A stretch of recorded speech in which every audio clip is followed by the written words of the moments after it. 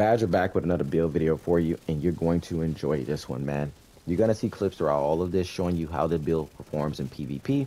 For those of you guys that are in group play or solo or new to conflict or have been playing conflict for a long time, even you DZ guys that are looking for something new to run for your squad, this is that build for you.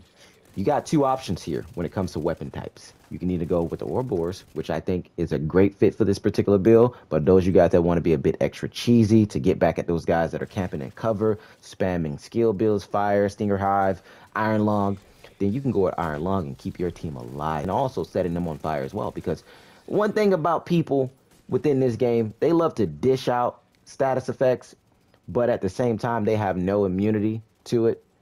This is that build that's going to counter that and all of the crap that they like to do in camping in the spawn. And the reason I'm going with the Ouroboros is because, like, when they hit me with a particular status, I take that and hit them back with it. So it's like you give and you take, right? So you better be able to take it with this particular build.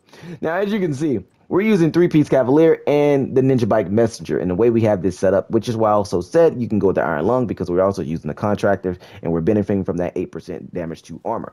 With the SMG, you don't really benefit from the 10% LMG damage, of course. So if you want to go Iron Lung, go for that. And as you can see, this is how we have it rolled. Armor, hazard protection. We got lucky finding this particular bad boy, but if you don't have it, it does not matter. Let's explain the Ninja Bike Messenger for you guys that are new to the game. Wear this bag in PvP, I'm going to show you what it does. Now, with the Ninja, it unlocks unique bonuses for you. We got on 3-piece Cav, but it's also giving me the 4-piece bonuses. Gloves giving me that 10% LMG damage and 15% weapon handling. For my chest plate, is giving me 10% critical hit chance and 10% hazard protection. It's unlocking the first brand set bonuses and second for me. And if you have on 3, it unlocks all 4, even though you have on 3. Up and explain that to you so you guys can understand. Now, with 3-piece Cav, at 3-piece you're getting 30% hazard protection. 3-piece you're getting 40% repair skills. I don't know why they added that there. I think that's the most stupid. It does nothing, of course. 4-piece you're getting charging. For each second spent out of cover during combat, agents will get 5% reduced incoming skill damage, max 50. And it also says at the bottom, charge. While fully charged, you gain immunity to any movement speed debuff and share this with all agents. So you're also going to share your hazard protection, incoming skill damage reduction with all allies for 10 seconds. After charge is consumed, charging buff will resume if still in combat and out of cover. So if you're out of cover and you're in combat, you're going to be getting that buff for you and your teammates.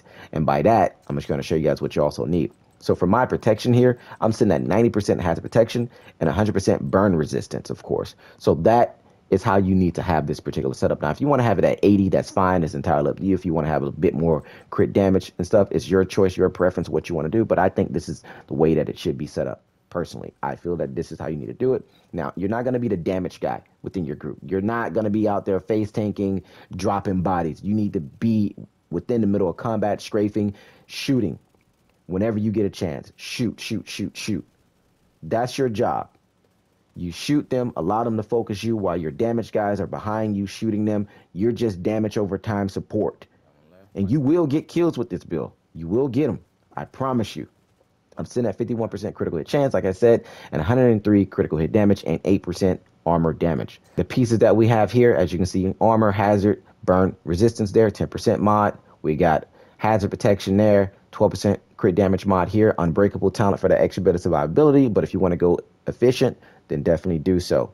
We're also running on a holster. We're running crit damage holster rolled to armor. For the knee pads, we got armor and hazard protection. The booster hive needs to be on your setup. So when charge is on cooldown, you can drop that hive whenever a guy's like he get hit by a burn sticky. You can stop that and stop him from dying. We're also running defender drone here just to help us within that battle, because dudes, red bills are always trying to hit us. So this is just for a bit extra survivability, of course. The reason I'm using firewall is because when those guys are camping in their spawn and I got the signature weapon ammo, I can just simply run in there and set them on fire,